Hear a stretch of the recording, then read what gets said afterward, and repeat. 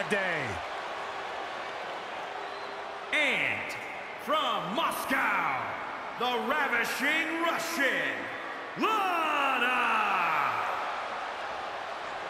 I heard Booker T might have learned a little variation of his spinneroonie from Lana. I actually heard the same thing. I'm going to double check with my sources and get some verification on that. Well, tell me you guys didn't just say that.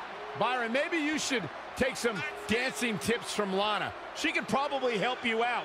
Lana, extremely beautiful, incredibly talented in the ring, has improved immensely during her time here in WWE.